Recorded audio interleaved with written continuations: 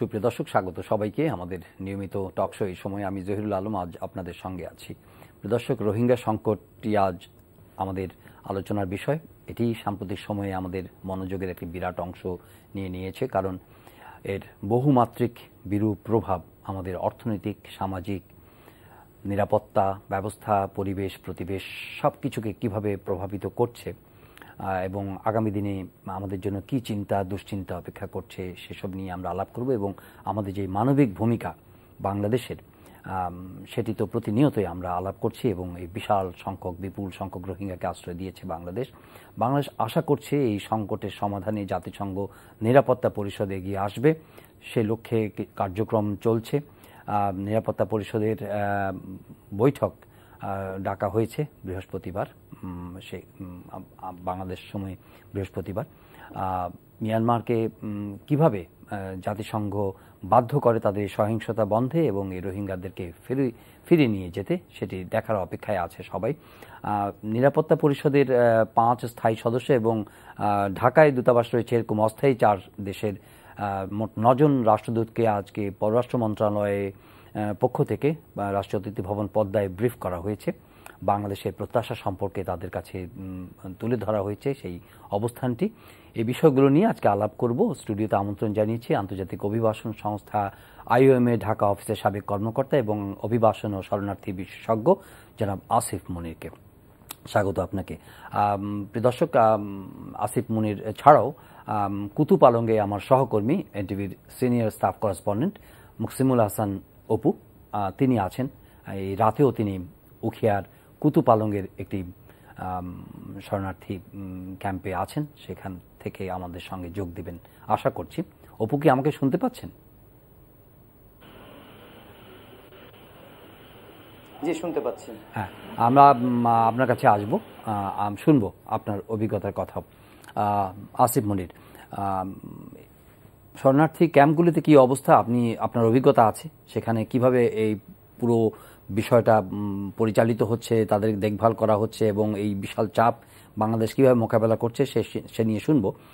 তার আগে আজকে যে নিরাপত্তা পরিষদের ঢাকায় যে দেশগুলোর 9টি দেশের রাষ্ট্রদূতদের ব্রিফ করেছে, একটু শুনে আসি। আমাদের পররাষ্ট্রমন্ত্রী ব্রিফিং করেছেন এরপরে সাংবাদিকদেরকে, একটু শুনে আসবো। জাতিসংঘের নিরাপত্তা পরিষদের 15টি সদস্য দেশের মধ্যে বাংলাদেশের দূতাবাস ও মিশন আছে 9টি দেশের। বুধবার রাষ্ট্রীয় অতিথি ভবন পদ্মায় সেসব দেশের রাষ্ট্রদূত ও হাইকমিশনারদের ডেকে রোহিঙ্গা ইস্যুতে বাংলাদেশের অবস্থান তুলে ধরেন পররাষ্ট্রমন্ত্রী। রোহিঙ্গাদের নিরাপদে দেশে ফিরে যাওয়ার ব্যাপারে নিরাপত্তা পরিষদের সদস্য রাষ্ট্রগুলো যেন ভূমিকা রাখে সে ব্যাপারে আবেদন জানান AH মাহমুদ আলী। রাষ্ট্রদূত ও হাইকমিশনাররা বাংলাদেশের প্রতি তাদের সহমর্মিতা ও সমর্থনের কথা জানান। পরে সাংবাদিকদের সাথে কথা বলেন পররাষ্ট্রমন্ত্রী। বাংলাদেশ চায় শান্তিপূর্ণ সমাধান। বাংলাদেশ কোনো যুদ্ধ করতে চায় না, কারোর সঙ্গে কোনো কনফ্লিক্ট সিচুয়েশনে বাংলাদেশ যেতে চায় না। আমাদের প্রত্যাশা হলো যে নিরাপত্তা পরিষদ এমনভাবে একটা কিছু ব্যবস্থা করবে যাতে তারা নির্বিঘ্নে চলে যেতে পারে তাদের নিজেদের দেশে। পররাষ্ট্রমন্ত্রী আরও জানান, জাতিসংঘের সাধারণ অধিবেশনে মিয়ানমারের জাতীয় নিরাপত্তা উপদেষ্টা ও একজন প্রতিমন্ত্রীর সাথে সাক্ষাতের পর এ সমস্যার সমাধানে আলোচনার জন্য অং সান সুচির দপ্তরকে বাংলাদেশে আমন্ত্রণ জানানো হয়েছে। আমি দুটো সেট অফ ডেটস আমি প্রস্তাব করি, তারা রাজি হয়েছেন, কিন্তু মাননীয় প্রধানমন্ত্রীর সঙ্গে দেখা করতে চান। তো এখন প্রধানমন্ত্রী ফিরে এলে তারপরে তো এখন দেখা যাক, যদি এর আগেই হয় তাহলে হবে, আর পরে আবার আসতে পারে। সেখানে আমরা তাদেরকে একটা প্রস্তাব দিয়েছি যে কিভাবে এই প্রত্যাবাসন প্রক্রিয়া শুরু করা যেতে পারে। জনাব আসিফ মুনির, একটি বিষয়ে আমি খুবই কৌতূহলী। আপনি IOM কাজ করেছেন, আপনার অভিজ্ঞতা আছে। বাংলাদেশ শরণার্থী বিষয়ক যে কনভেনশন 1951, সেখানে সাইন করেনি কোনো পার্টি না, আমরা 67ও পার্টি না। Spite of having that fact, আমরা কিন্তু এই বিরাট সংখ্যক, ক্লোজ টু 1 মিলিয়ন আমরা অলরেডি নিয়েছি, আমাদের দেশে অবস্থান করেছে এবং আমরা তাদেরকে এক ধরনের মানবিকভাবে তাদের প্রতি সহানুভূতির সঙ্গে কিন্তু তাদের ট্রিট করা হচ্ছে। এটাকে আন্তর্জাতিক মহল যে স্ট্যান্ডার্ড আমরা দেখি 51-এর সিগনেটারি অনেক কান্ট্রি তারা কিন্তু ডিক্লাইন করে, তারা সাইন করেও কিন্তু রেফিউজি স্ট্যাটাস দিতে চায় না, ডিক্লাইন করেছে। বাংলাদেশের এই অবস্থানটাকে আন্তর্জাতিক মহল, বিশেষ করে যারা এই যে সংগঠনগুলো যারা আছে ইউএনএইচসিআর, আইওএম, তারা যখন এটার সঙ্গে তুলনা করে দেখে কি পর্যায়ে বাংলাদেশকে তারা মূল্যায়ন করে? না, এটা মানে আমরা তো অনেক ক্ষেত্রে আমরা নিজেরা শুধু না, আন্তর্জাতিকভাবে বিভিন্ন সংস্থা, আন্তর্জাতিক মিডিয়া এবং বিভিন্ন দেশ বাংলাদেশের যে প্রশংসা করছে সেটা অবশ্যই একটা ভিত্তির উপরেই সেটা রচিত। এবং এই বিশেষ করে যেমন বাংলাদেশ শুধু না, আমাদের প্রতিবেশী দেশগুলোর মধ্যে মায়ানমার, ভারত, এরাও কিন্তু অনুস্বাক্ষর করেনি এই কনভেনশনে। কিন্তু বাংলাদেশ একটা এই ক্ষেত্রে একটা দৃষ্টান্ত স্থাপন করছে যে যুক্তিতে অনেক সময় কিছু কিছু ক্ষেত্রে কোনো কনভেনশনে কোনো দেশ অনুস্বাক্ষর করে না, সেটার একটি যুক্তি হলো যে তখন কিছু কিছু বাধ্যবাধকতা এসে যায় ওটা পালন করার জন্য, এবং সেটার জন্য এক ধরনের আইনগত এবং অবকাঠামোগত কিছু ব্যবস্থা থাকা লাগে। এটা যে কোনো আন্তর্জাতিক দলিলের ক্ষেত্রেই। তো সেটা যদি করতে সময় লাগে বা একটা সরকার মনে করতে পারে যে ওইটার জন্য যে প্রস্তুতি দরকার, আমি আগে প্রস্তুত হয়ে নিই, কারণ যেটা হয় যে অনুস্বাক্ষর করার পরপরই কিন্তু বিভিন্ন সময় পিরিয়ডিক্যালি রিপোর্ট করতে হয় জাতিসংঘে, বিশেষ করে জাতিসংঘের যেই কনভেনশনগুলো আছে, শিশু অধিকারের উপর আছে, মানবাধিকারের আছে, এবং সেটা নিয়মিত বৈঠক হয়, 2-3 বছর পর কান্ট্রি রিপোর্ট দিতে হয়। তো সেইটা যাতে আগে প্রস্তুতিটা থাকে, তো বাংলাদেশ সেখানে একটা প্রমাণ করে দিচ্ছে যে আমাদের যে প্রস্তুতি এবং যে যুক্তিতে আমরা এটা অনুস্বাক্ষর করিনি, সেটার আমরা ক্ষেত্রটা এভাবেই প্রস্তুত করছি যে আমরা এটার জন্য যেই আইনগত ব্যবস্থা হোক বা নীতিগত অথবা পলিসি লেভেলে যেসব সিদ্ধান্ত দরকার, এগুলো আমরা আস্তে আস্তে গড়ে তুলছি। আচ্ছা, আপনি ভুলে যান যে আপনি আইওএম এ কাজ করেছেন। Bangladesh being a citizen of Bangladesh যে 51-এ সাইন করেনি, এবং এদেরকে এখনো কিন্তু অফিসিয়ালি যখন আলাপ হয়, যদিও আপনার যখন আমরা জেনারেলি আলাপ করি, সেটা রেঞ্জিং ফ্রম আমাদের অনারেবল প্রাইম মিনিস্টার থেকে শুরু করে সবাই এটাকে রেফিউজি বলে, মুখে রেফিউজি বলে, কিন্তু যখন অফিসিয়াল টার্ম আসে, যেমন ইউএনএইচসিআর এসে আমাদের ত্রাণমন্ত্রী, দুর্যোগ ব্যবস্থাপনা মন্ত্রীর সঙ্গে আলাপ করছে, তারা নেগোশিয়েট করার চেষ্টা করছে যে না two award them refugee status, আমরা তখন বলছি যে না, তারা অনুপ্রবেশকারী। এই বিষয়টা আমরা অনুপ্রবেশকারী আর রেফিউজি হলে পরে আমাদের কি সমস্যা, মানে রেফিউজি স্ট্যাটাস পেলে আমরা মানে কি ধরনের পরিস্থিতি মোকাবেলা করতে হবে তখন? এখানে তারা কিন্তু রেফিউজি লাইক কন্ডিশনে আছে, জি, এটা কিন্তু সরকারও স্বীকার করছে।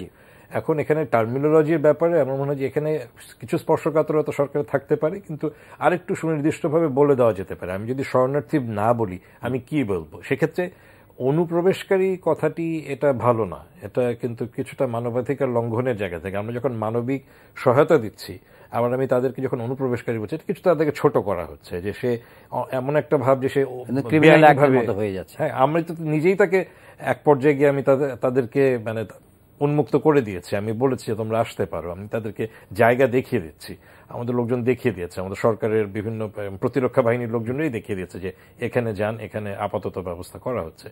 কাজে এখানে একটা টার্মিনোলজি এখন ঠিক করে ফেলা দরকার। আগে যেটা বলা হতো, আমরা তো বলছি সেটা হলো যে পররাষ্ট্র মন্ত্রণালয়ের যে টার্মিনোলজি, সেটা হচ্ছে যে জবরদস্তিমূলকভাবে বল প্রয়োগ বা উচ্ছেদ হয়ে আসা, নিজ বাসভূমি উচ্ছেদ হয়ে আসা মিয়ানমার ন্যাশনাল বা মিয়ানমারের জনগণ, কারণ আমরা যদি এখন ন্যাশনাল বলি, তার মানে নাগরিক ব্যাপারটা, যেহেতু নাগরিকত্ব নেই, আমাদের তো একটা স্ট্যান্ড বা বিশ্ববাসী তখনও বলছে বা আমরা জানি যে তাদেরকে নাগরিকত্ব দিচ্ছে না। কাজে আমরা বলতে পারি যে ওখানকার থেকে আসা জনগণ। কিন্তু এটা যেটা দরকার, যেটা আপনি বললেন ভেরি রাইটফুলি, যে এখানে সরকারের বিভিন্ন দায়িত্বপূর্ণ পদে যারা আছেন, তাদের সবার কাছে এই ভাষাটা, পরিভাষাগুলো চলে যাওয়া উচিত। একটা হচ্ছে যে, যেমন আমার বারবারই মনে হচ্ছে যে আমাদের মাননীয় প্রধানমন্ত্রী কুতুপালংয়ে যে বক্তব্য দিয়েছেন এবং জাতিসংঘে যে বক্তব্য দিয়েছেন, খুব শরণার্থী বলেননি, এবং সেটা ছাড়া উনি কিন্তু খুব ক্লিয়ারলি আমাদের দেশের ভেতরে কি পজিশন, আমরা বাইরের ব্যাপারে আমাদের কি বক্তব্য, খুব সুস্পষ্টভাবে বলেছেন। এই ভাষ্যটা কিন্তু আমরা সরকারের অন্যান্য দায়িত্বপূর্ণ পদে যারা আছেন তাদের কাছ থেকে সবসময় শুনতে পাচ্ছি না। আমার মনে হয় যে একটু তাদেরকে একটা মানে আরেকটু মানে মনে রাখার ব্যাপার যে আমি এই ভাষাটি ব্যবহার করব, এই টার্মটি ব্যবহার করব, না হলে কিন্তু একটা কনফিউশন তৈরি হবে। অনুপ্রবেশকারী কথা বলবে, অনুপ্রবেশকারী বলাটার মধ্যে কি কোন ধরনের কি বলে যে একটু তাদেরকে খাটো করে দেখা, তাদের প্রতি একটা মানে অবিচার সুলভ একদম মন্তব্য হয়ে যায় বর্তমানে। যেমন আপনি যদি অনুপ্রবেশকারী কথাটির ইংরেজি করতে চান, ইনফিলট্রেটর বলতে পারেন বা ইন্ট্রুডার বলতে পারেন, এবং এটার মধ্যে কিন্তু একটা আইন ভঙ্গের একটা কথা চলে আসে। যে আমার সহকর্মী Muksimul Hasan, senior correspondent NTV, উনি আছেন, কভার করছেন, প্রতিদিনই সেখানকার চিত্র তুলে ধরছেন, ব্যাপক এলাকা ঘুরে বেড়াচ্ছেন, দেখছেন। অপু কি আমাকে শুনতে পাচ্ছেন? মুকসিমুল হাসান,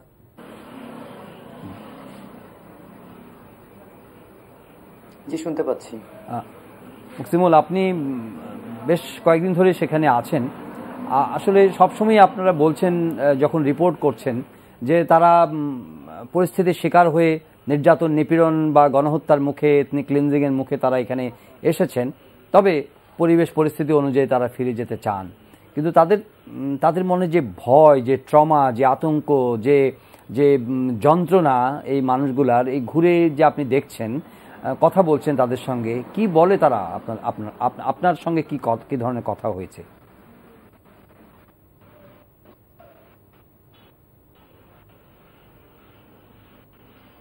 সঙ্গে আসলে তাদের যে কথা হয়েছে, আমরা মানে প্রতিদিন বিশেষ করে যে সব পয়েন্টগুলো থেকে আসছে, বিশেষ করে টেকনাফের ওয়াইখাং এবং একই সঙ্গে আপনার ঘুমধুম যে সীমান্তটি রয়েছে সেখান থেকেও আসছে, শাহপুরী দ্বীপ থেকে আসছে, তাদের সঙ্গে আমরা কথা বলেছি।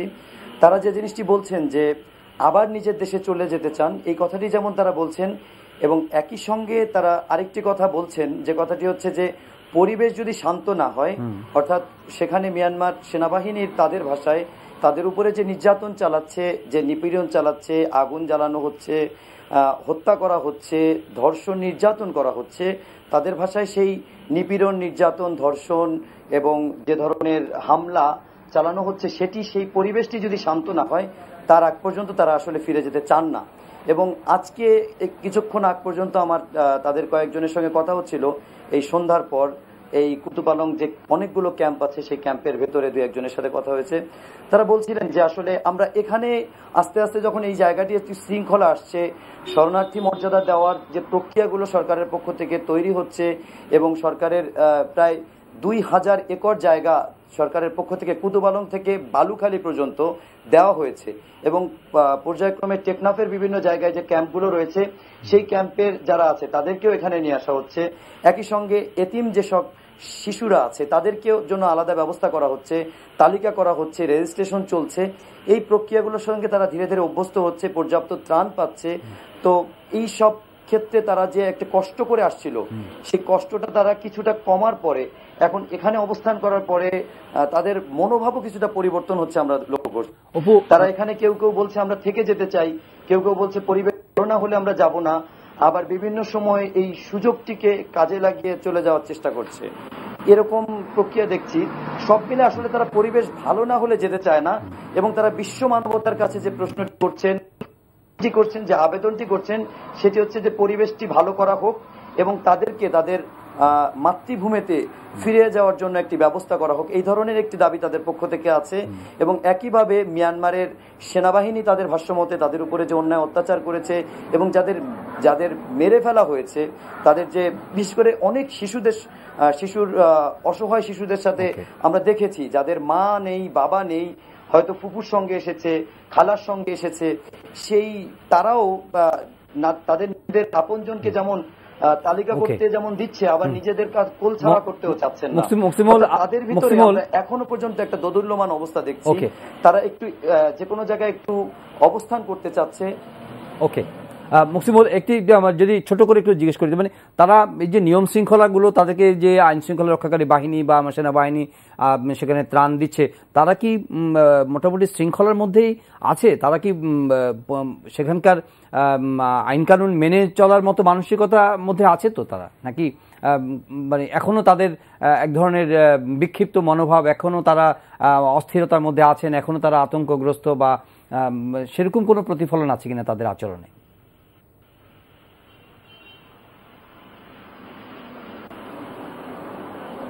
হ্যাঁ, এটি একটি ভালো প্রশ্ন। আসলে আমরা এরকম রোহিঙ্গা শরণার্থীদের যাদের দেখেছি এবং স্থানীয় বাসিন্দাদের সাথে কথা হয়েছে, প্রশাসনের সাথে কথা হয়েছে, সেটি হচ্ছে যে তারা এই যে আইন শৃঙ্খলা বা বাংলাদেশের পক্ষ থেকে যে নিয়ম কানুনগুলো তাদেরকে দিচ্ছে, তারা সেদিকে মান্য করছে। আবার সরকারের পক্ষ থেকে কিংবা আইন শৃঙ্খলা বাহিনীর পক্ষ থেকে যে নিয়ম নীতি কিংবা আইন তাদেরকে মান্য করার জন্য বলা হচ্ছে, সেই আইনগুলো সব ক্ষেত্রে তারা মান্য করতে পারছে না। কেননা অনেকে, বিশেষ করে আমরা দেখেছি পাহাড়ের উপর, পাহাড় পেরিয়ে জঙ্গলে তারা অবস্থান করছে, তারা সব সময় মান্য করতে পারছে না। যেমন আমরা যদি বলি নিবন্ধনের কথা, নিবন্ধন করার জন্য সরকারের পক্ষ থেকে বিভিন্নভাবে তাদেরকে উৎসাহিত করা হচ্ছে, এমনকি বলা হচ্ছে যে আপনারা যদি নিবন্ধন না করেন তাহলে আপনাদেরকে ত্রাণ দেওয়া হবে না। তারপরেও দেখা যাচ্ছে নিবন্ধন করছে না। আজকে এই গত 15 দিনে আমরা নিবন্ধনের চিত্র যদি দেখি তাহলে মাত্র প্রায় 17,000-এর মতো নিবন্ধন হয়েছে, যেখানে সরকারি বেসরকারি বিভিন্ন পরিসংখ্যান বলছে 5 থেকে 8 লাখ মিয়ানমার থেকে পালিয়ে এসেছে তাদের দেশের রোহিঙ্গা। আমরা এখানে আপনার সুযোগ পেলে হয়তো আরেকবার আসবো, কিন্তু এখন ধন্যবাদ জানাচ্ছি, আপাতত ফিরে আসবো যদি সুযোগ পাই। আমরা শুনছিলাম সহকর্মীর কথা। এই যে সিকিউরিটি কাউন্সিলের যে মিটিংটা আসছে, কি আপনার কোনো প্রত্যাশা আপনার মনে কি যাচ্ছে? মানে যেহেতু এর আগে অল্প কয়েকদিন আগেই সিকিউরিটি কাউন্সিলের আরেকটি বৈঠক হয়ে গেছে এবং সেখানে আমরা কিছু পজিটিভ সাইন দেখেছি, যেখানে মনে হচ্ছিল যে একদম খুব বিরূপ একটা অবস্থানে থাকতে পারে, সেটা হয়নি। এবং যদিও সিকিউরিটি কাউন্সিলের নিয়ম কানুনের মধ্যে যা যা তারা করতে পারে একটি বৈঠকের পরে, তার সবচেয়ে ন্যূনতম ধাপটাতেই তারা গেছে, একটা স্টেটমেন্ট দিয়েছে। আর একদম চূড়ান্ত হচ্ছে স্যাংশন। এর মাঝে 2-3টা ধাপ থাকে। যিনি প্রধান তিনি একটি বক্তব্য দিতে পারেন, জাতিসংঘের সিকিউরিটি জেনারেল সেক্রেটারির কাছে, সেক্রেটারি জেনারেলের কাছে একটা বক্তব্য দিতে পারেন, এরকম। তো সেদিক থেকে একটা আমরা হয়তো পজিটিভ কিছুই আশা করতে পারি। তবে আসলে ভবিষ্যৎবাণী তো করা কঠিন। তবে এটাও ঠিক, যেটা আমরা আজকে দেখলাম যে আমাদের সরকারের দিক থেকে এখানে জানানো হয়েছে, ওখানে আমাদের যে স্থায়ী রাষ্ট্রদূত আছে সে তাদের তরফ থেকেও যোগাযোগগুলো করা হচ্ছে, আমরা শুনতে পাচ্ছি। আর এমনিতেও মোটামুটি যেহেতু এই সিকিউরিটি কাউন্সিলের 7টি দেশের পক্ষ থেকে তারা নিজেরাই আহ্বান করেছে আরেকটি মিটিং, এটাই কিন্তু মোটামুটি একটা চল যে সিকিউরিটি কাউন্সিলে যদি কোনো একটা বিষয় আসে, একটি পরপর কয়েকদিন পর এটাকে আলোচনায় রাখা এবং ধাপে ধাপে এগিয়ে নিয়ে যাওয়া, আগের চেয়ে আরেকটা ধাপ আগাতে পারে। তবে আমার যেটা মনে হয় যে এখানে খুব স্ট্রং কোনো পজিশনে যাবে না, কারণ সেটা হিতে বিপরীত হতে পারে। যেহেতু এখন পর্যন্ত, কারণ একবার যদি ভেটোর জায়গাটা চলে জায়গাতে, তখন কিন্তু জিনিসটা একদম স্টাক হয়ে যাবে, আটকে যাবে, অথবা খুবই বাধাগ্রস্ত। মানে এখন পর্যন্ত চায়না, রাশিয়া যাই বলুক না কেন, এক ধরনের তাদের যে এক্সোডাস, যেটা হয়তো তারা ইন্টারনাল অ্যাফেয়ারে মায়ানমারকে সমর্থন করছে হয়তো, কিন্তু এক্সোডাসটা তো অস্বীকার করতে পারে না। এখানে যেটা একটা হতে পারে, এই যে জেনোসাইডের কথা বলা হচ্ছে, সেইটা হয়তো আলাপ আলোচনা সরাসরি আসবে না, কারণ সেটা বললে অবশ্যই যারা মায়ানমারের পক্ষে কথা বলছে তারা বলবে যে আমরা স্বীকার করছি না। এর মধ্যে আমরা দেখেছি যে মালয়েশিয়ার মধ্যে একটা প্রতিবাদ করেছে, তাই না? আসিয়ান মিটিং ছিল সেখানে, তারা সেখানে সেই যে স্টেটমেন্ট ছিল আসিয়ান জাতিসংঘ, তারা রাইট টু রিপ্লাইতে সেখানে তারা এগুলো সবগুলো, কাজে এখানে যদি ওই প্রসঙ্গটি সরাসরি চাপ, মানে বেশি চাপ দিতে গেলে কঠিন হয়ে যাবে। কিন্তু যেটা হতে পারে, যেমন আনন্দ কমিশন, যদি বলা হয় যে আনন্দ কমিশন বাস্তবায়ন, সেটা কিন্তু একটু, কারণ ওখানে অনেক কিছু বলা আছে, কিছু নমনীয় দিকও আছে, যে মায়ানমার বিভিন্ন অপশনস খোলা আছে তাদের জন্য। সো ওইখানে যদি বলা হয় যে একটা টাইম ফ্রেম, মানে নেগোসিয়েশন, যে বলা যে ঠিক আছে, একটা মিয়ানমারকে অনুরোধ করা হচ্ছে তার একটা টাইম ফ্রেম বলুক, কতদিনের মধ্যে তারা আদান কমিশন যেরকম ইঙ্গিত করলেন, কিন্তু তখন বিশেষ করে চায়না, রাশিয়া, ওরা কিন্তু ভেটোর জায়গায় যাওয়ার ইয়ে পাবে না।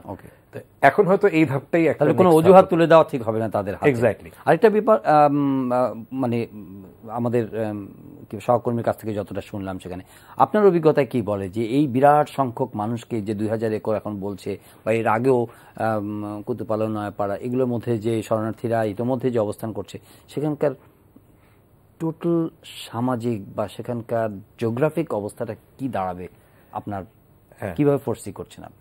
মানে এত বিরাট সংখ্যক মানুষ যদি কন্টিনিউ করে সেখানে লিভিং। জি, মানে এখন যেটা হয়েছে যে এখন তো আমরা বলছি বা দেখছি মিডিয়ার মাধ্যমে, আপনাদের মাধ্যমেও দেখছি যে ওখানে মানে চাপটা পড়ছে ভীষণভাবে, ওখানকার সবকিছু, সব রকম ব্যবস্থাগুলো ভেঙে পড়ছে প্রায় অবস্থা। এখন মানে একটু তো আসলে পরে ভেবে দেখতে হবে যে যে জায়গাটা নির্বাচন করা হলো এটি মানে বেস্ট অপশন ছিল কিনা। একটা দিক থেকে ঠিক আছে, মনে করি যে সরকারের একটা সিদ্ধান্ত যে এদেরকে ম্যানেজ করার জন্য কাছাকাছি জায়গায় থাকলে মোটামুটি, এখন যেমন আজকে আরেকটি প্রোগ্রামে স্বরাষ্ট্রমন্ত্রী বলছিলেন যে আমরা ওখানে কাঁটাতারের বেড়া দেওয়ারও চিন্তা করছি। সো একটা সুনির্দিষ্ট জায়গায় রাখার ব্যাপারটি, যাতে করে সেখানে তাদের মানবিক সহায়তা দেওয়া যায়, আবার তাদের নিরাপত্তা, বাংলাদেশের নিরাপত্তা। কিন্তু এটা সমস্যাটা যেটা হচ্ছে, এই যে আমরা বলছি যে টোটাল স্ট্রেচটা, উখিয়া থেকে শুরু করে রাস্তার ধার ধরে টেকনাফ পর্যন্ত একটা বড় এলাকা। এখানে তো বাংলাদেশিরাও থাকছে, রাস্তার অপর পারেই বাংলাদেশের গ্রামগুলো আছে, পাহাড়ের দিকে কিছু বাংলাদেশিদেরও জায়গা আছে। এখন সেখানে যেটা হবে যে একটা হচ্ছে এখানে কিছুটা সংঘাতপূর্ণ অবস্থান হয়ে যেতে পারে বাংলাদেশিদের সাথে, এবং বাংলাদেশিরা এতদিন পর্যন্ত কিন্তু অনেক সহনশীলভাবে ওই এলাকার মানুষ গ্রহণ করে ইন দ্য লং রান কিন্তু সেটা সমস্যা হবে। এখন সেই ক্ষেত্রে কিন্তু বিকল্প, আবার দ্বীপের যে কথা বলা হচ্ছে সেটাও কিন্তু সময় লাগবে ওটা প্রস্তুত হতে। এখন যেটা দেখা দরকার যে এখনকার মতো জায়গা নির্বাচন ঠিক আছে, কিন্তু পেকুয়া থেকে শুরু করে কক্সবাজারের অন্যান্য এলাকায় আরো একটি দুইটি ক্যাম্প করা যায় কিনা এটা একটু ভাবতে হবে। কারণ না হলে এমনও হতে পারে যে কক্সবাজারের উখিয়াতে বাংলাদেশি যারা আছে তাদেরকে অনুরোধ করতে হবে যে ভাই তোমরা অন্য এলাকায় গিয়ে বসতি গাড়ো, কারণ না হলে একটি এলাকার উপরে প্রচন্ড চাপ পড়বে। জনাব আসিম মনির, আজকে সময় আমাদের এখানে শেষ। ধন্যবাদ, আবারও কথা হবে সুযোগ পেলে। প্রিয় দর্শক, এই সময় আজকে এখানে শেষ করছি। আপনারা ভালো থাকুন, আর এই অনুষ্ঠানটি অনলাইনে দেখতে পারেন, ভিজিট করুন www.ntv.com। দেখা হবে আবারও পরের অনুষ্ঠানে।